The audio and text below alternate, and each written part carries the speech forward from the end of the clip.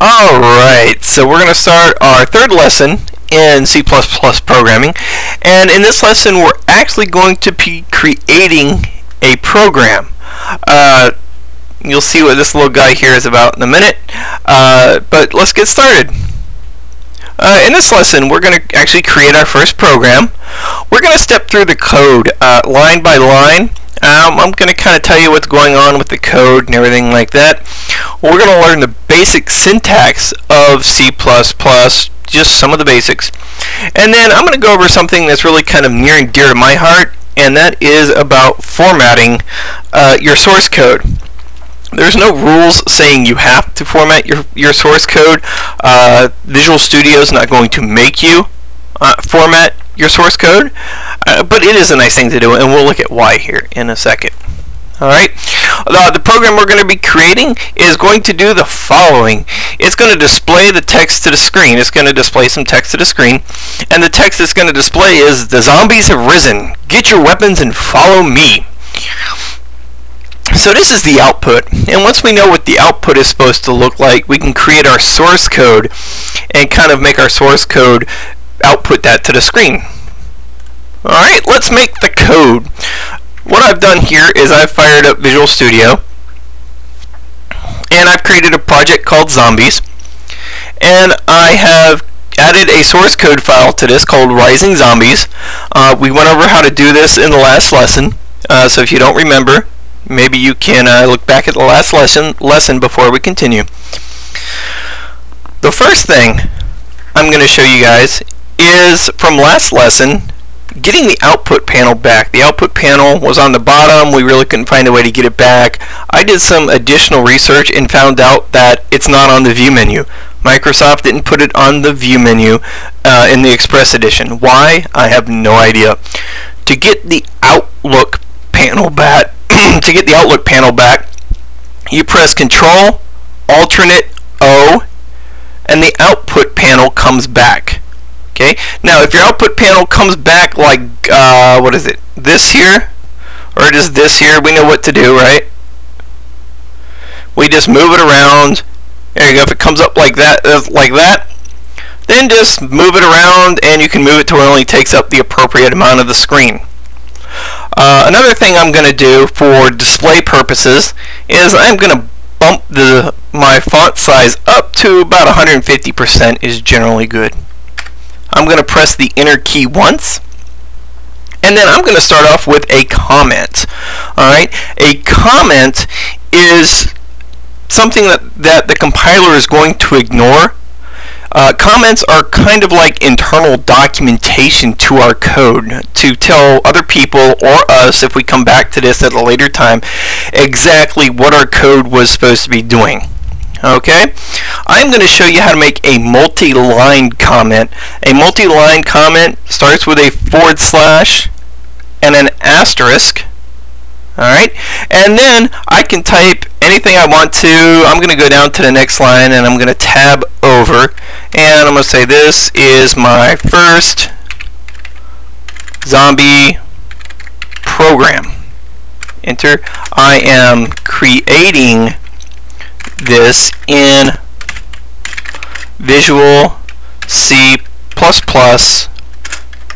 2010.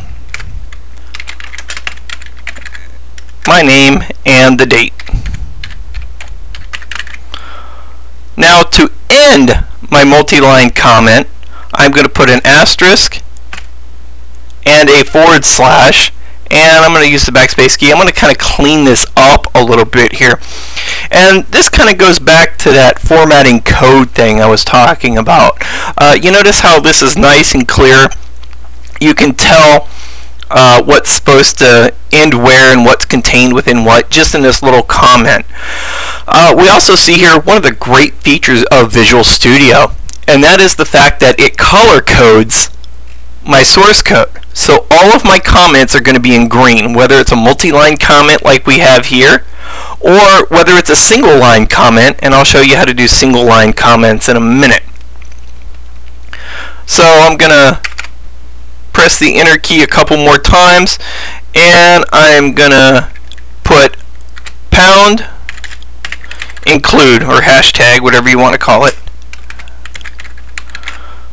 And then I'm going to say IOStream. Okay, now the pound include means that I want to include certain functionality within my program. The functionality I want to include is in the IOStream header file, and the IOStream header file allows me to include input and output functionality in my program, because there has to be a way to display that text to the screen, and using this header file or this library allows me to do that, so I don't have to create that code myself. It's already done for me. I'm going to press the Enter key 2 more times, and I'm going to type the following line: int main go. And then what this is the keyword int. Anytime you see a word in blue, it's a keyword. A keyword means you cannot use it as a variable name, which we'll discuss later.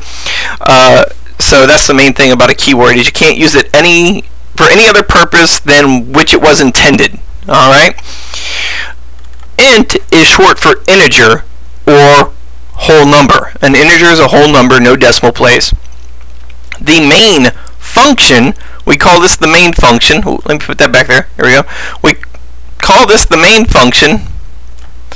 Alright, every C++ program has to have a main function. I know this is a function because of the open and close parentheses after the word main. Okay? Now, what I'm going to do is I'm going to press the Enter key, and I'm going to put a open curly brace, and then I'm going to go down 4 or 5 lines, and I'm going to put a close curly brace. Everything within my main function has to be encapsulated between these 2 curly braces.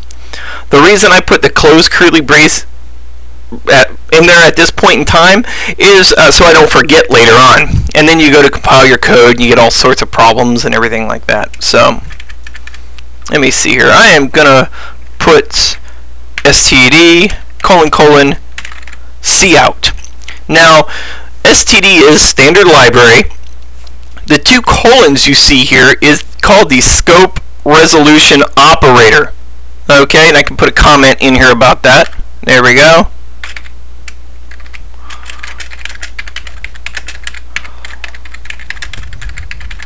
Is the scope resolution operator. And what that does is it tells the compiler which library to get the cout function from. Okay, now with the cout function, I have to use 2 less than symbols. Okay, and I'm going to put quotation marks. The zombies have risen. Alright, and you'll see a lot of red squiggly lines that go away when you do certain things and stuff like that. That's fine. Don't worry about the red lines until after you press the Enter key. If you press the Enter key and to go down to the next line and there's still red stuff up there, you really want to worry about that. Alright? Now, what I'm going to do is I'm going to type in std : end L. Go. Oh, I forgot something here. You see how I said red? Okay, I got to put the 2 less than symbols there as well. Alright, and the inline function, what the inline function does is it's the same thing as an actual human pressing the Enter key. It's called a carriage return. Okay, now, one critical thing in C++, I'm done with this line of code. Alright, every time I'm done with a line of code, I put a semicolon, and that tells the compiler that that is the end of this line of code. I'm going to press Enter there, and I'm going to type in some more. I'm going to type in that next line of code that we saw in the PowerPoint presentation.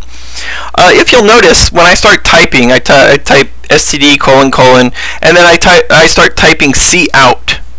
Alright, and then this list comes up here. Right? This list is called IntelliSense, and IntelliSense is the greatest thing ever invented, really, by Microsoft. Okay? It tries to auto-complete what you're doing for you, and it really cuts down on your time. It cuts down on the possibility of you making a mistake, a typo, or something like that. Maybe not with something as simple as cout, but later on, we got like current underscore exception. Is current exception, is it one word? Is it two words with an underscore? Well, IntelliSense will tell you. Alright, and you'll notice that all the text that I want displayed to the screen is in quotation marks. Okay, we call these strings. Okay, anytime you see something in quotation marks, it's called a literal string. And the reason it's called a literal string is because it will literally print or display to the screen what's in the quotation marks. Okay?